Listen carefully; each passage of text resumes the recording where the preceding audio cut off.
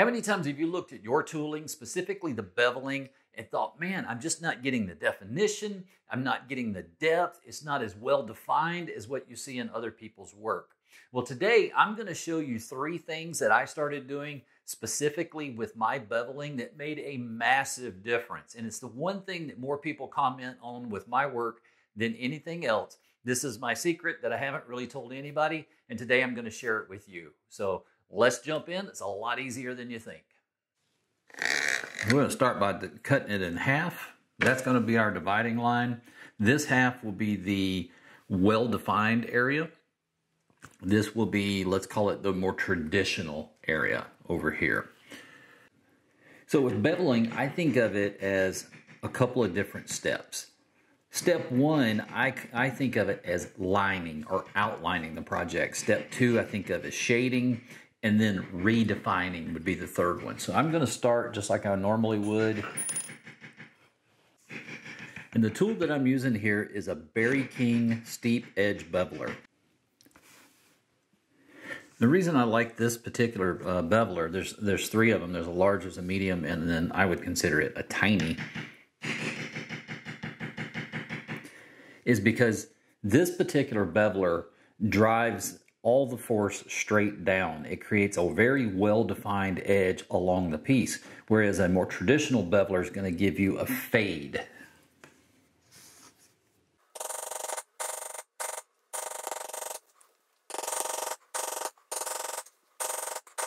And yes, I know I'm skipping a few. I'm going through and I'm hitting everything that I can reach from this angle, and I'll come back and pick up the others in a second.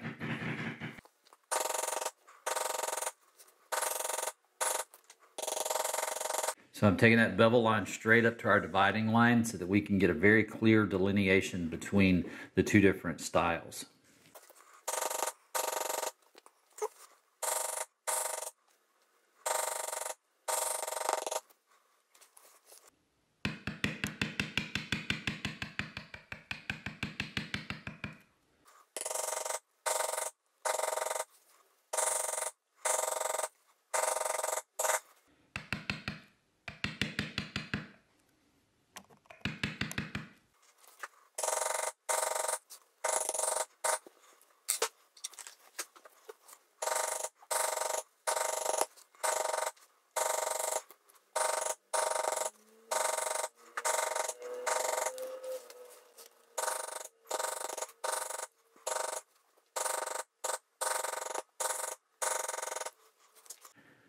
All right, I think that side's done.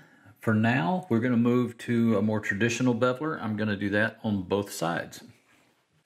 So let's take a look real quick. I guess I should have shown you this in the beginning, but let me show you the difference in the 2 bevelers. Get that in the light so you can see. So you can see this one on this side over here has a much steeper edge to it, whereas the one on the outside over here is a lot flatter.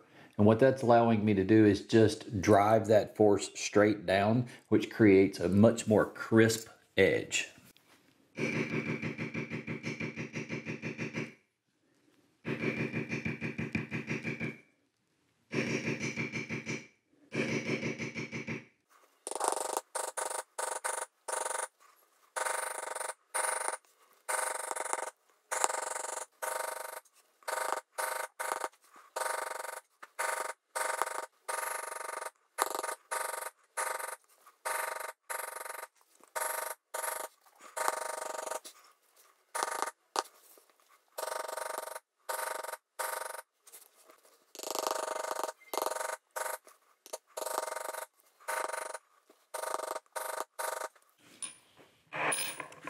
All right, so let's take a look. So you might be looking at it right now and going, well, that's got more shading in it than the other side. This looks more or less like it did when you started. In reality, that's true. This has more shading, this has more crisp lines, but we're not done yet. Remember I said I think of it as 3 different stages. You have the outline, you have shading, and then you have redefining. So we just finished doing traditional beveling over here. Now we're going to switch over. We're going to use that same bevel and we're going to do it over here.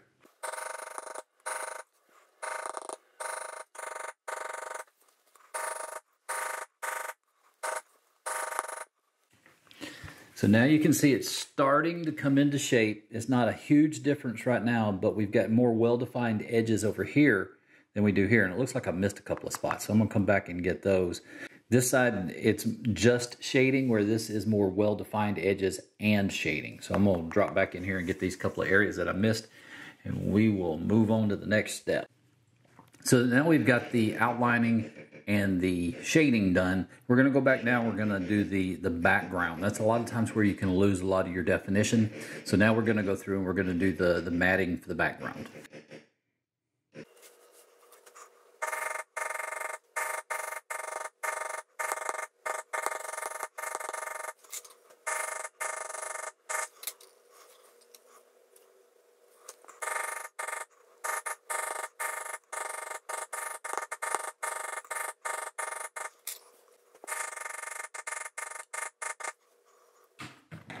All right, so we've got the right side lined in. We've got it outlined. We've done the traditional beveling on all of it, and we've backgrounded or matted the background here, and we've added some texture around the entire outline. The next thing that we're going to do is exactly what we normally would do, which is we're going to go in and add some detail to the actual design itself.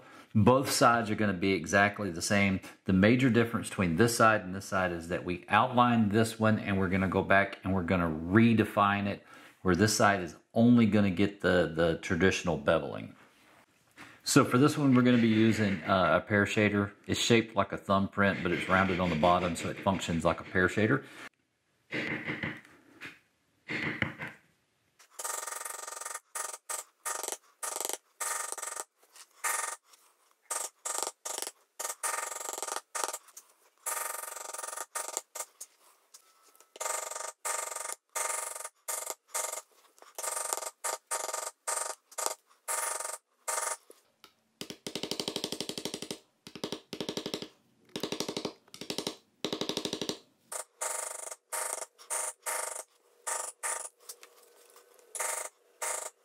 So we got everything shaded in. Next, what we're going to do is we're going to put the flower center in. We're going to do some shading there.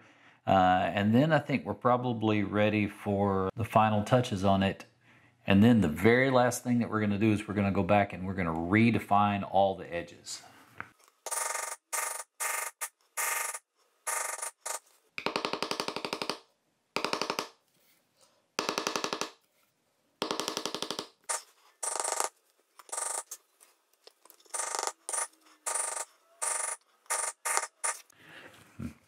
So really all that's left to do is three things. One, we need to lift the various petals. We need to put in the decorative cuts, and we need to redefine the edges on this side to crisp it up. We're going to start by lifting everything. We're going to do it on both sides, and then we'll jump over to the redefining, and then we will do the decorative cuts.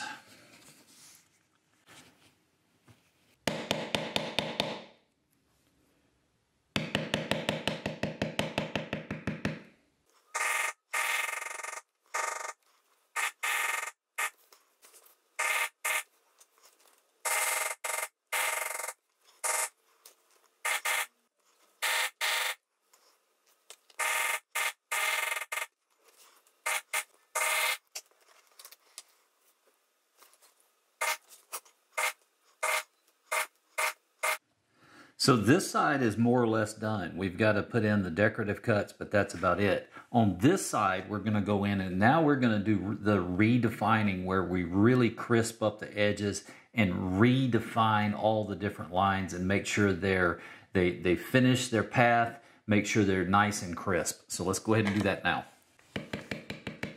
And to do that, I'm simply going back to the original steep edge beveler that I used to do it in the first place.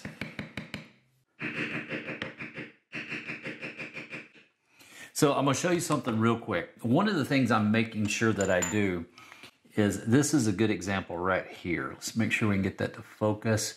That line doesn't really complete right there. It fades. Let me see if I can find it. Here's another one right here. That one kind of got obscured and it got broken up. That's a stop for your eye. So as I'm going back and redefining these lines, that's one of the main things that I'm doing, is I'm making sure that those lines complete their path.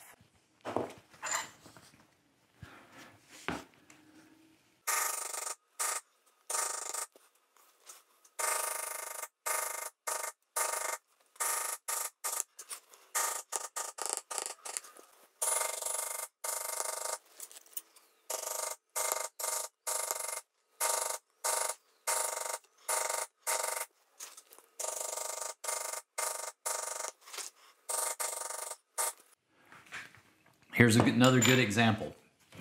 Look right here where this pedal, so it comes around, and right now it dead ends right there, but I want it to drop down in that little pocket right there. So I'm gonna bevel that and bring it on down.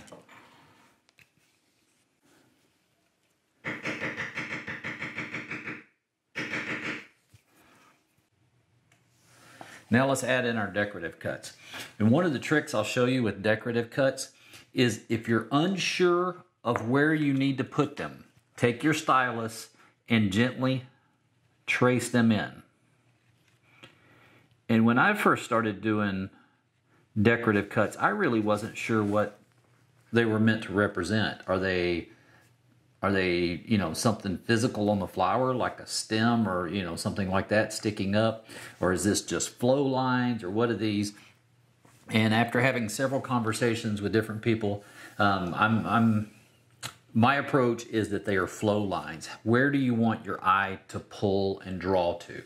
So I like doing my decorative cuts with a traditional swivel knife instead of my Dwayne Watts. This particular one has a much wider blade on it, and I feel like I have more purpose with where those decorative cuts go. Well, that is it. You tell me which side you think has more definition. This is the side that we did the 3-step beveling. This is the single-step traditional beveling.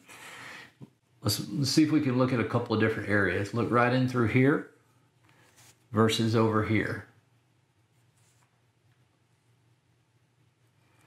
Look at the edges here